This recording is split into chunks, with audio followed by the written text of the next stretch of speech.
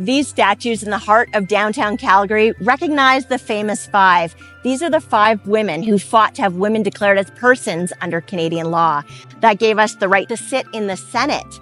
And in fact, this newspaper being held here by Nellie McClung is in celebration of the event back on October 18th, 1929. It's hard to believe that was 95 years ago.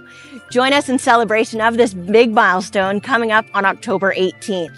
And remember, this might be your last chance to see these statues here in Olympic Plaza before they're moved to their new home.